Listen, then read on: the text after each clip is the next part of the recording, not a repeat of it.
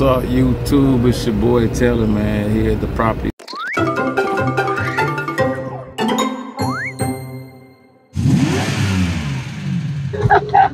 YouTube, baby.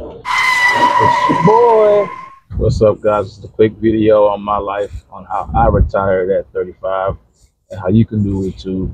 Right now, you know, it's not that hard to retire. There's a threshold that you guys really got to pay attention to. So I think the best way to do that right now is real estate.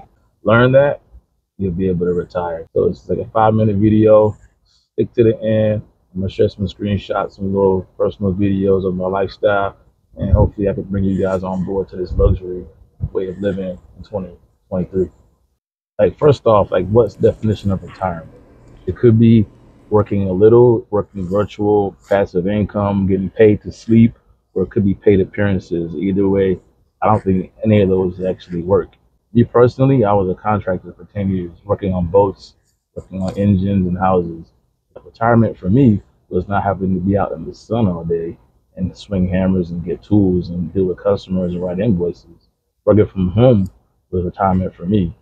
So it may vary depending on who you are, you know, but at the end of the day, I feel if you do what you love, you're not really working. So stick to what you love to do. Me personally, was getting my hands dirty, traveling around, making 120 an hour. That was my dream job. When I was a kid, I wanted to be a mechanic, an engineer. I wanted to travel, and being a contractor provided all that for me.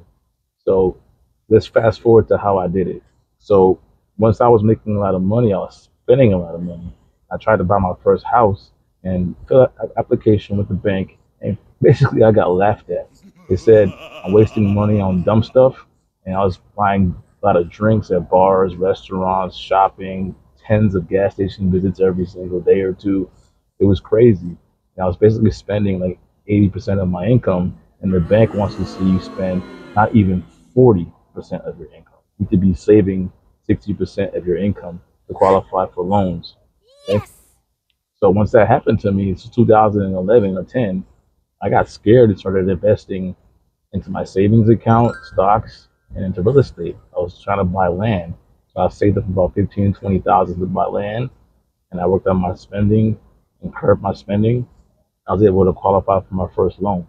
So during that year or two time frame when I was studying the market, I saw real estate was the safest investment with the biggest amount of growth. And I knew that owning a house or renting out a house was very little work, and I wouldn't have to be out in the field all day working all day. I would just be stuck with toilets and tenants, maybe working on the weekend for a few hours, and that was it. That was my goal of retirement, and I achieved that. That's how I did it, okay? Let's fast forward to 2023, all right? So this was obviously 10 years ago.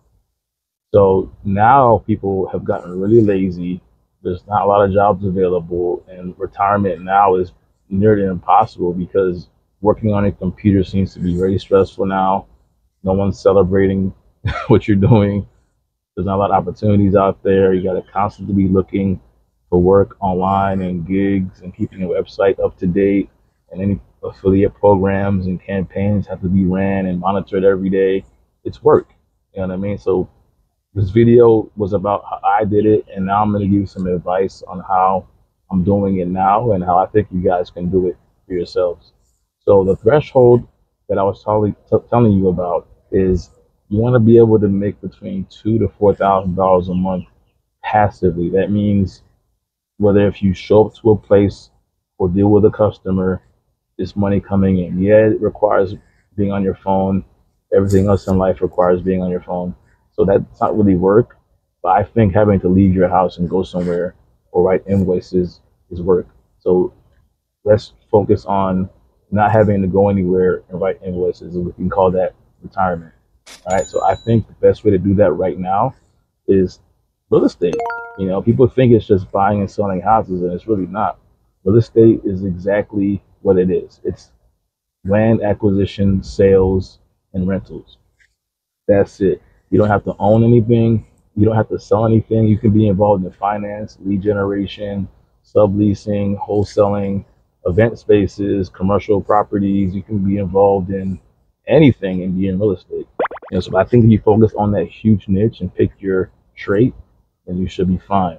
Okay, me personally, how I'm doing it right now is I'm driving around and sending emails to landowners, business owners, and offering to rent out their space. And they give me a price. I take pictures of the property, I post it on my website. I get leads. I charge them an upsell, which is usually 400% of what I'm paying. And you just make sure you're attentive. You do what they need, you check up on them, you provide extra services like DJ or food vendors or TV screen, and you have a cleanup crew and just have an all-inclusive package for renters looking to rent short-term property. Okay.